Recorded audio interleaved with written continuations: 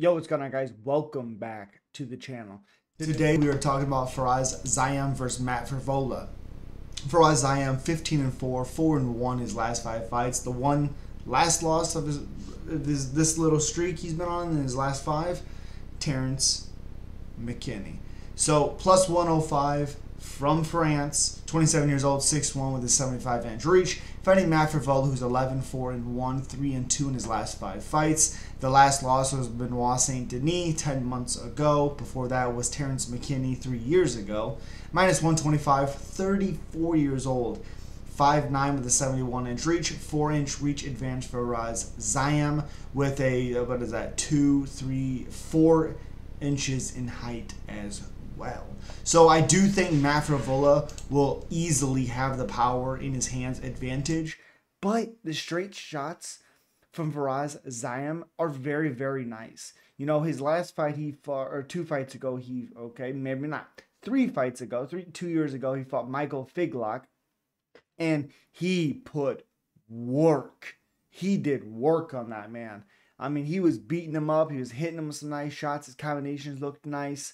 That's where I was like, all right, his stand-up's pretty good. He doesn't necessarily use it in the way that he should. Like, the Jai Herbert fight should have been much better than it was. The Claudio Paulis fight should have been better than it was, even though it was a split decision. So, again, power-wise, I think Frevola has that. But I also think that the shots will be there for Ziam. I like Ziam a lot in this matchup. He's very well-rounded. You know, out of 15 fights, he has 9 finishes. He does have 4 unanimous decisions and 2 split or majority decisions. He's been submitted 3 times. So I don't necessarily see Matt Frevola being the guy to do that. 5-2 in the UFC. So Matt Frevola, 11-4-1. Like I said, 34, which is suspect. 7 finishes. He's also been KO'd 3 times. And a lot of his, at least all of his TKO wins are in the first round. He has 6 finishes in the first, 2 by sub, 4 by TKO, 1 sub in the second round, mainly a decision guy. In the UFC, he has 3 finishes, 5-4-1 overall in the UFC. So again, he was head kicked by Benoit Saint Denis. I really thought Frevola could do some good work in that fight. Didn't necessarily do it. Beat Drew Dober, finished him in the first. Beat Gernaldo Valdez in the first. Lost to McKinney, Arman Sayukian, and before that lost to Paulo Reyes. Punch very quickly, 1 minute in round number 1, years ago, back in 2018. But yeah, that was something. But again, his submissions, 2 in the first, like I said, 1 in the second round.